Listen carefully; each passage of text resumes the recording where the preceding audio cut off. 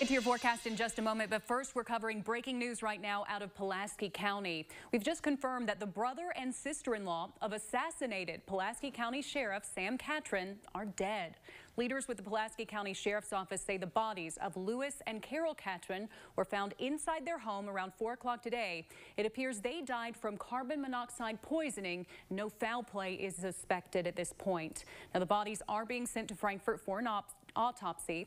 Sam Catron was attending a fish fry back in 2002 when someone shot and killed him. A jury convicted Danny Shelley for firing the fatal shot. They also convicted drug dealer Kenneth White and Catron's political opponent Jeff Morris. All three are still in prison.